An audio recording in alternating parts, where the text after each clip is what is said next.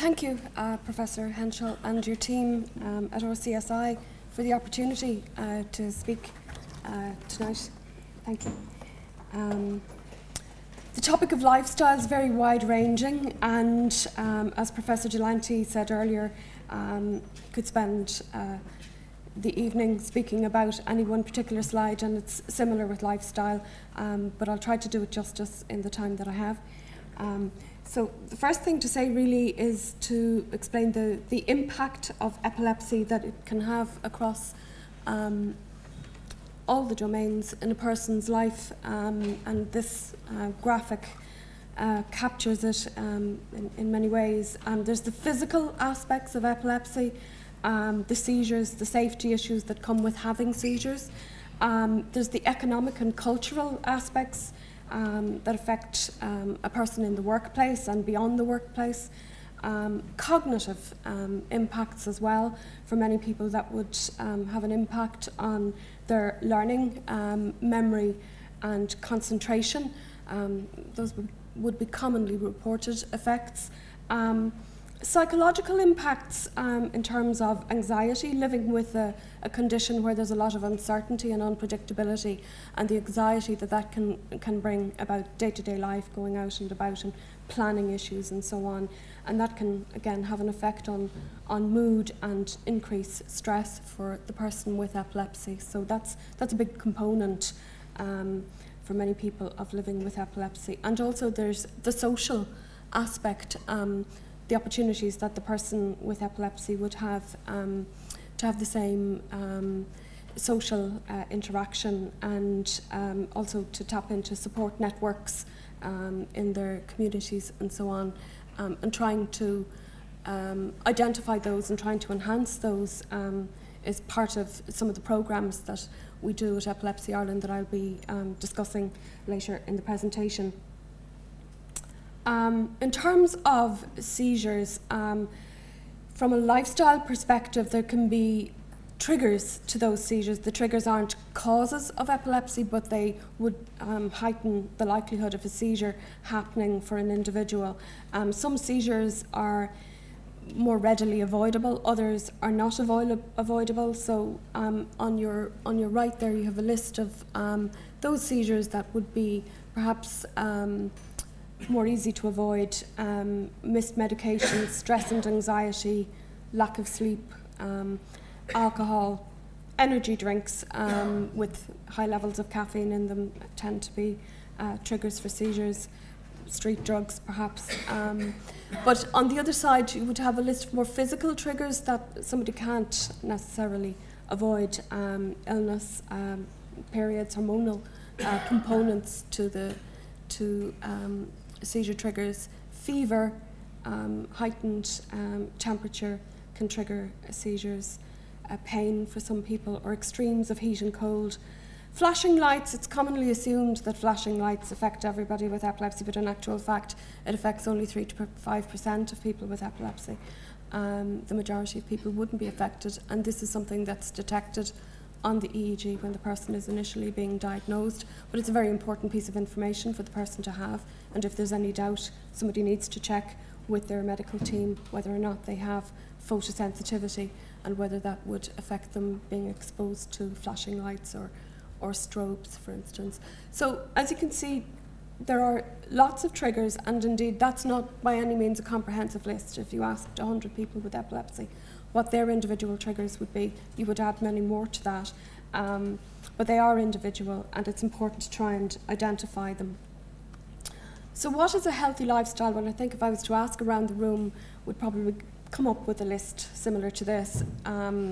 People would say healthy regular meals, not skipping meals, regular sleep pattern, managing stress, taking exercise, treating illness early. All of this is extremely important for somebody with epilepsy as well. And just to say a little about each of these, in relation to nutrition, really I suppose the main thing to say is if somebody can have healthy balanced meals and a varied diet and get the nutrients that they need from their diet in that way. I mentioned already about the energy drinks with the high caffeine content that can trigger seizures. If somebody's using over-the-counter nutritional supplements, it's important to check with their medical team or with their pharmacist whether there be any interaction effects with those supplements. Prescribed diets like the ketogenic diet, they play a limited role in the management of epilepsy, but it is receiving more recent interest and a resurgence of interest. It's something that's been known about for quite some time, but there's more interest in it at the moment, and perhaps we'll see more about that in time to come, but it will still perhaps have a limited role for certain groups of people that might be identified as being suitable for that approach. In respect of exercise, it's something everybody needs, keeps us fit and healthy, relieves stress. We'd advocate gentle, regular exercise. Important to know your fitness levels and not to overtrain or overstrain, to keep hydrated and just take sensible precautions, really. In relation to sports and epilepsy, and we get a lot of queries in regard to this, and I'm sure Professor Delante does as well with regard to assessing people for various sports. We'd firstly say everybody's different, and to look at the approach of trying to, insofar as possible, aim to include the person in the sport rather than finding ways of excluding them. But seizure control is an important factor in assessing safety, and medical opinions advised for high-risk sports. Most people with epilepsy can take part in most track-based sports. Typically, they can play football. Court sports like tennis, volleyball, basketball, as a rule, are considered to be lower risk. But there is caution to be advised with contact sports like rugby, hurling, anywhere where there might be blows to the head involved, and it would be important for protective headgear to be worn, and a medical opinion would be advisable in those cases of those sports. Boxing involves repeated blows to the head area, and so there's particular concern in relation to that. Other maybe more extreme sports like hang gliding and so on would be high-risk sports, and sports where there's a difficulty with effecting a rescue. We'd really need to assess that very carefully. The likes of mountain climbing or potholing, that would require a very careful assessment, and the degree of seizure freedom is really the main factor in assessing that. With regard to swimming, swimming is possible even where seizures are ongoing, provided that the person is swimming in a pool and not in open current, and that they have a support person with them, or that there's a lifeguard on hand that can tend to the seizure and knows what to do in respect of a seizure in the water. And we would recommend that somebody with active seizures who's going swimming in a pool would wear a brightly coloured swim cap so that they can be very promptly identified if they were to disappear below the surface. That's critical. In terms of careers and career options, there are a few jobs that aren't open to people with epilepsy, but seizure type and seizure control are important factors as well. The exceptions would be in relation to, as I say, there aren't many blanket bans, but somebody with a history of epilepsy would not be allowed to become a pilot or join the Defence Forces, become a bus driver or a train driver. But they might be permitted to drive a heavy goods vehicle if they're 10 years seizure-free and off medication. If someone has active seizures, there could be barriers in the workplace in respect of any jobs, driving roles, and work with heavy machinery, sharp tools, hazardous chemicals, supervising children or vulnerable people. It all comes down to an individualised assessment and medical opinion as well. To support somebody with epilepsy in the workplace, and if people have any concerns about discriminatory practices in the workplace, there is employment equality legislation, and Epilepsy Ireland will advise somebody in relation to any concerns they have in regard to any issues that arise in the workplace of potential discrimination practices. There's also a requirement on employers to make reasonable accommodations to support an employee with a disability. and there may be adaptation grants available to put measures in place to support that person, depending on what might be required in the setting. So there's more information available on that from Epilepsy Ireland. And just to say that for anybody who is perhaps looking at having to reevaluate their career or looking at future training options but not sure of a direction to take, Epilepsy Ireland runs a 1-year full-time training programme in the Institute of Technology in Sligo. And it's a funded programme, there's no fees, and the person is entitled to retain any benefits that they might be in receipt of while they're on the programme. And the name of the programme is Training for Success. Again, there's more information about this on our website. In relation to travel, you've already heard about the driving regulations as they apply in Ireland. When somebody with epilepsy is travelling abroad and looking at driving, well, the driving guidance varies depending on where they might be going. Within Europe, it's a standard 12-month seizure freedom within the EU countries as a result of the EU directive on driving. But outside of the EU, it varies from country to country. And in fact, even in the US, it will vary from state to state. So it's very important to find out in advance what's going to apply in the area that you're going to and whether you're going to meet the requirements. Also, there need perhaps to be some thought given to, if it's a passenger with epilepsy, managing seizures in certain situations, managing a seizure in a car, on a bus, on a plane. All of these aspects, we can supply information and explain to somebody what needs to be done in those situations. But it's important to plan ahead and think about these eventualities. Hopefully they won't arise, but in the event that they do, preparation's key. If somebody's going on holidays, it's very important within Europe that they would have their EHIC card. You might remember the E111 form.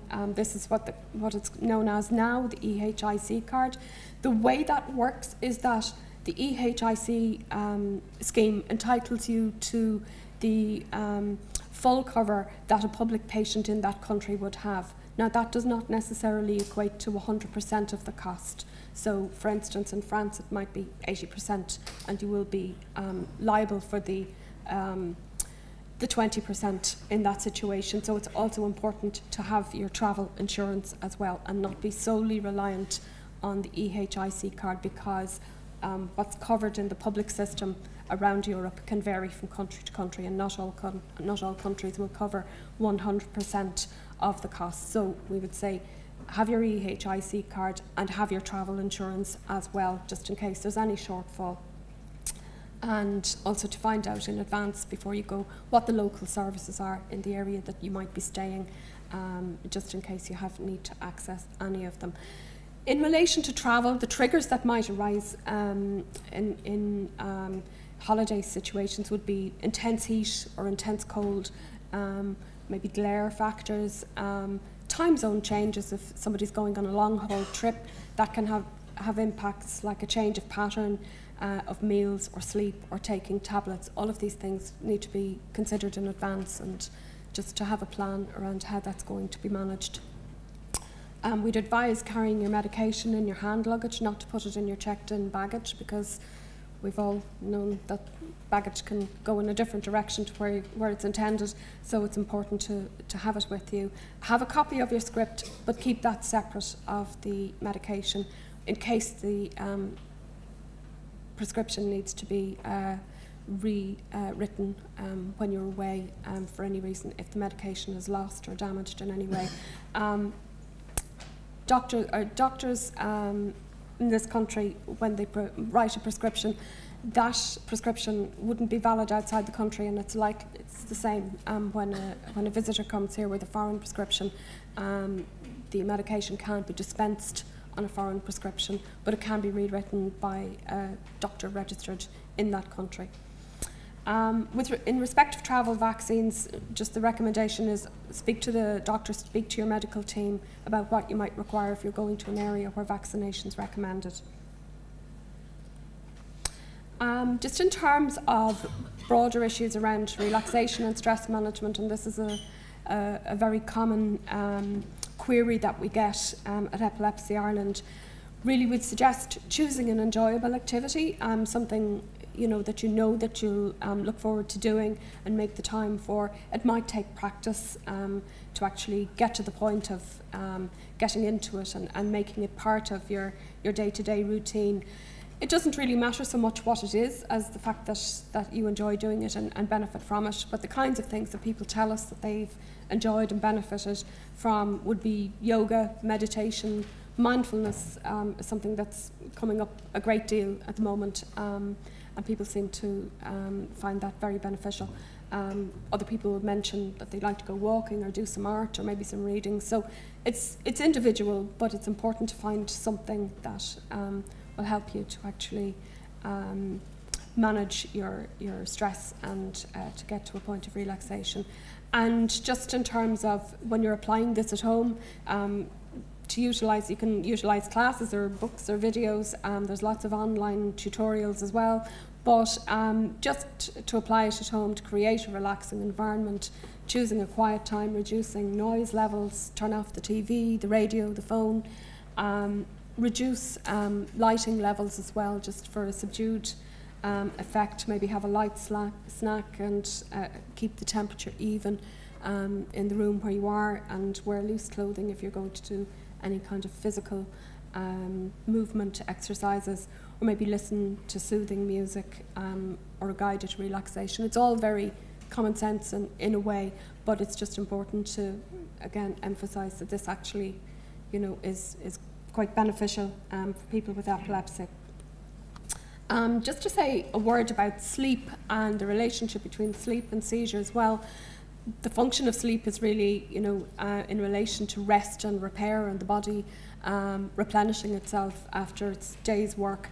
And you're probably familiar with the concept of the body clock, but when we go, for instance, if you went an hour a night over a week if you reduced your sleep time by about an hour a night over a week, you would owe yourself about 7 hours at the end of the week. So that's what we call a sleep debt. So that can accumulate over time, as you can imagine. And so all of these things and pattern changes like that can have an impact.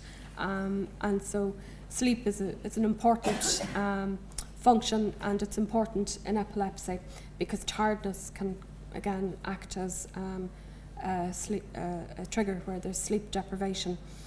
There's also safety issues where there's seizures in sleep with regard to detection of seizures, and there was mention earlier of alarms and detection equipment, and certainly we'd get a lot of queries with regard to equipment for detecting seizures in sleep, because that would be a concern people would have if a seizure were to occur and they weren't aware that that the person was having a seizure.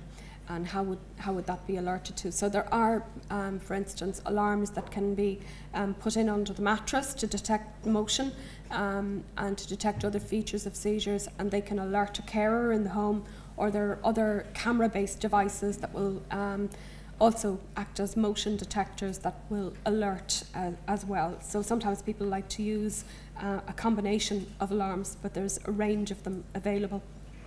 If you're having sleep difficulties, sleep is a problem in your life, it's important to speak to your doctor about that and discuss what options there might be to try and establish a good sleep pattern again. There are some tips on our website about getting a good night's rest, just to reinforce everything that I've been saying with regard to sleep and relaxation. Just to take the safety point a little further, it's one of the things we do in our programs is around safety planning, and really I suppose the main focus of planning around safety, and it's individual for everybody, but within the context of the home we'd recommend showers over baths for the obvious reasons that there can be difficulties with regard to somebody being in water unsupervised and having a seizure in that context, and showers are preferable from that point of view, maybe with a shower chair being used. Also, looking at cooking and how that might be carried out. If somebody's having very frequent seizures, they may need to review the safety around the kinds of appliances they're using and so on. Similarly, with open fires, there might need to be a review of the safety around those, and in regard to sleep and with bedding and with pillows that we provide free of charge for people with epilepsy that would have ventilated, they would be ventilated, they would have holes in them like a child's cot mattress, and so the rationale for that is that to allow air circulation. So again, the other thing I would say in relation to sleep seizures is that top bunks are inadvisable for anybody who might be having sleep seizures, and that might sound like a very obvious point to make, but it has happened that people have fallen from top bunks during seizures and sustained nasty injuries. With regard to leisure activities, we get queries about cinema and concerts, and I guess if somebody has photosensitive epilepsy in particular, they may have particular concerns about going into those environments. Sometimes it might be the case that there is a warning attached to a movie or to an event, but often it might just be the case that the person has this concern about being in that environment and whether they might be exposed to flashing lights. There is a requirement to actually place a warning if that's likely to happen. However, you can't always control for live events, and particularly the likes of fireworks and so on are unpredictable. If somebody is in that situation and they do have photosensitive epilepsy, one of the key things that they can do at the time is to just place one hand over one eye like that and try to get themselves out of the situation. That's one of the ways that's recommended in order to try and reduce their exposure. With regard to travel, again, I've emphasised the planning of journeys, and there's also issues to do with safety in the school and the workplace, and we get a lot of queries every September when people are making their choices maybe for school as regards what subjects they might be looking at taking, particularly at secondary.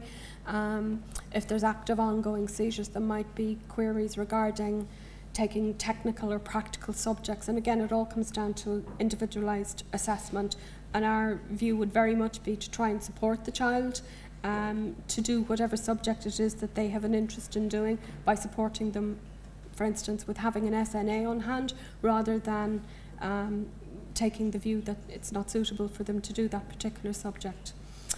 And similarly in the workplace where that can be done with reasonable accommodations. Safety planning is also important to reduce the risk of injuries and SUDEP, which is sudden death in epilepsy, which you heard about previously. And this is where the role of the alarms and pillows, and also there's ID bracelets for when people are out and about and they might have a seizure unaccompanied. Say if they're down at the shops, somebody might come across them and it's not clear what might be happening. Well, an ID bracelet can give the information that's required to passerby or to the emergency services to state that this person has epilepsy, and their contact details and their medication and who is their treating consultant and so on. We get a lot of queries about dogs in relation to epilepsy, and seizure dogs and seizure alert dogs and support dogs, and what I can say at the moment is that while there's nobody training these dogs in the Republic, to our knowledge, there is a trainer in Northern Ireland who can train the family pet. The dog is not provided, but the family pet can be trained by this service. So, okay.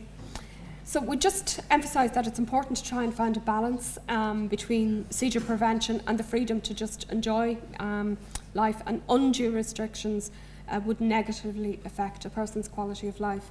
And finding a balance, well, how do you do that? Well, we say, well, be well informed, have a positive approach, aim for a balance between underprotection and overprotection. Try not to focus just on obstacles, try to find a way around them. Be realistic, but be flexible. And just to say, for the last 2 slides, I just really want to explain about our programmes that are targeted for people who are newly diagnosed or families of people who are newly diagnosed or parents of people who are newly diagnosed. The first one is the Toolkit programme, the Living Well with Epilepsy programme. And essentially what this covers is a 3-hour session of covering all the different aspects of epilepsy that somebody might have questions about when they come to it new. It contains seizure management charts, a medication management section, first aid information, seizure diary, medical team section, safety action planning that I've already mentioned to you would be covered in detail within this, the information checklist on epilepsy, a resources list, an appointments planner, details of all our services. We have 10 offices around the country offering all these programmes on an ongoing basis. There's also a 40-page information booklet on all the frequently asked questions about epilepsy, such as healthy lifestyle, daily life, safety and information for parents. It contains a wallet and ID card and also a first aid poster that somebody can take to, say, their school or place of work and to have it displayed there. And finally, as a next level to the toolkit sessions, we run self-management programs around the country. These last, for adults, these are 6-week programs. All our programs are free of charge. And essentially what it is a support program to become your own epilepsy expert. It's an opportunity to meet others and to share experiences. It deals with topics like epilepsy management, social interaction and dealing with social situations when you have epilepsy, because that can be something very difficult for the person with epilepsy and they might try avoid those situations. So we try and explore that and try and find strategies to support the person to actually expand their social network and social interaction.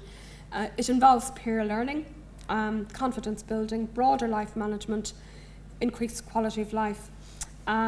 The module topics would be self-management and becoming an effective self-manager, living with epilepsy, managing your epilepsy care, managing safety and lifestyle and seizure triggers, support and communication, stress management, diet, sleep and exercise, managing thoughts, managing feelings and planning for the future. So you can see it's very comprehensive. But we have run several hundred of these at this stage around the country since 2014 and the feedback from them has been really tremendous. So we're very, very encouraged by that. It seems to be providing what people need in relation to the self-management aspect of their epilepsy. And so another dimension to that is that within a group as well, there's a great deal of support that can happen among people with epilepsy to one another, and it might be the first time that those people with epilepsy have ever been in the company of other people with epilepsy, and that alone is an invaluable experience for the people who come onto the programme.